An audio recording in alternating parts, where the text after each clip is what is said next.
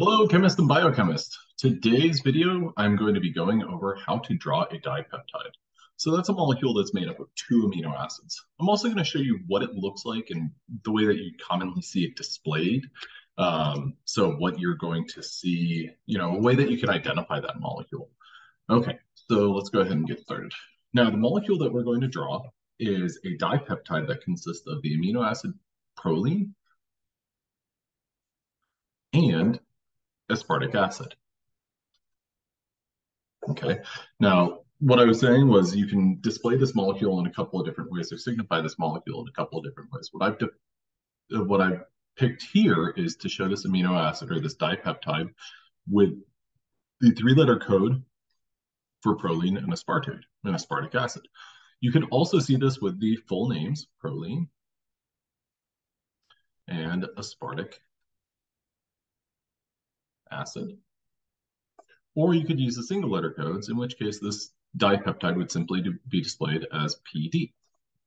Okay, now this is a dipeptide. What I am always going to do whenever I'm drawing a dipeptide is think, okay, I've got two amino acids that I need to worry about. So my backbone should be as follows: N, C, C, N, C, C. So there is the basic backbone for my dipeptide. Now, I'm also going to go ahead and indicate my alpha carbons here and here respectively.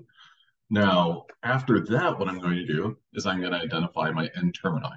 Now, this one is a little bit tricky because of the fact that proline is my N-terminal amino acid because it's written first. Remember, whenever you look at the polypeptide, you always read it from the N-termini to the C-termini. So our N-terminal amino acid is proline, our C-terminal amino acid is aspartic acid. So proline has kind of a unique R group in that it is going to go CH2, CH2, CH2, and then back to my N-termini. Okay, so there's my R group for proline.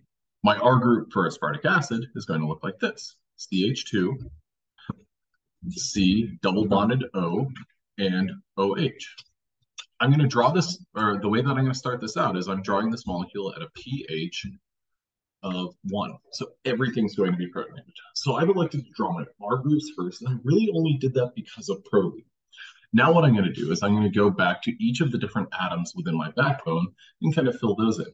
So my alpha carbon, that's where I'm going to start first. My N-terminal alpha carbon. It has a total of 3 bonds to it. Got to put one more hydrogen on it. Now my alpha carbon for my C-terminal amino acid. Done. So both of my alpha carbons are content. They're good to go. The next thing that I need to do is account for my peptide bond. Well, my peptide bond is going to look like this. I have a double bonded oxygen and a single bonded nitrogen, and that nitrogen has a lone pair of electrons because a peptide bond is basically never going to have a positive charge. If it would, that would destabilize it. And the reason for that is the peptide bond, well, it's resonance stabilized.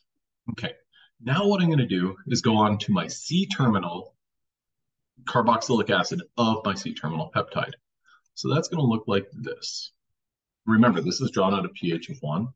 The last thing that I need to worry about, and the last thing that I need to work on, is my N-termini for my proline.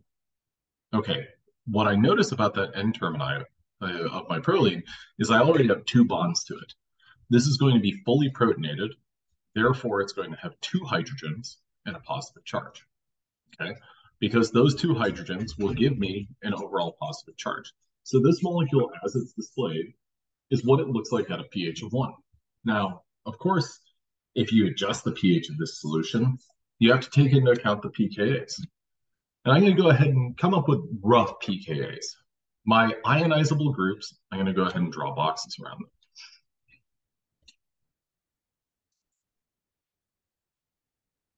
Now, my ionizable groups, those pKa values, will be, let's see, for my C-termini, that's going to be about 2. I'll call it 2.1, a rough number there. My R group for my carboxyl, or for my aspartic acid, is going to have a pKa of approximately 3.4. My N-termini for proline is going to be about, let's call it 8.9. Okay, so if I wanted to change this molecule and instead display it at a pH of 7? Well, there are a couple of parts of this molecule that are going to change. The first one is in the first group that's going to be deprotonated. As my pH rises from 1 to 7, well, my C terminal R group, or my C terminal, my C termini of my peptide. So I've got a negative charge there. The next group that I'm going to have to worry about is the next group, or the next highest pKa. And that would be my carboxylic acid on my R group for aspartic acid. That's going to have a negative charge. So what this is ultimately going to lead to is at a pH of 7, the most common form of this molecule, the predominant form of this molecule, is going to have an overall charge of -1. And the reason for that is we've got a negative charge here, a negative charge here, and a positive charge here. So one positive cancels out a negative, leaving behind only one negative. My proline, well, that R group goes back to my N termini of my peptide. The remainder of that R group doesn't have a charge. There's nothing else on this molecule that has an overall charge. All right, well, I hope this was helpful as you look into drawing a dipeptide. Have a good one.